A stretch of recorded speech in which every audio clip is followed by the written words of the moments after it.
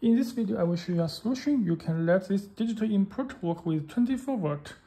Because usually you can see this is a digital input. You can see this is for 0 voltage to trickle. You can see if I short, that will input 1 will be turn green, and not short, that will green.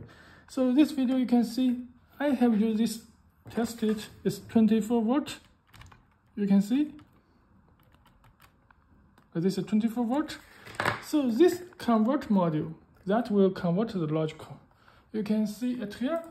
This is Kinkone logical convert small board that let if you input 0 volt, that output is 12 or 24 volt.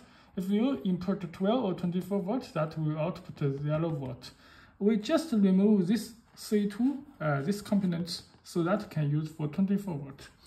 So let's look at the result. So you can see I can connect with the 24 volt for this module, and this is ground, and this is digital input 1, and this is digital input 2. That for test, because every module you can see have a 16 channel input and 6 channel output for convert.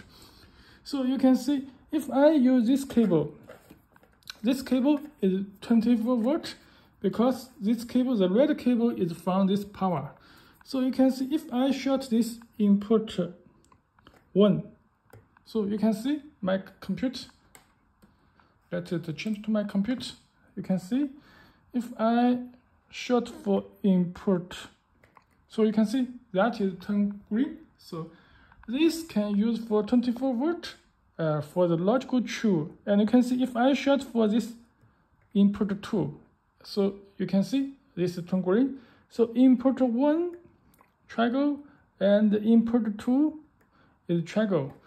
Okay, so this small module that have convert the 24 volt for the logic to 0 volt. So this can use for ESP32 board for this opposite the logical.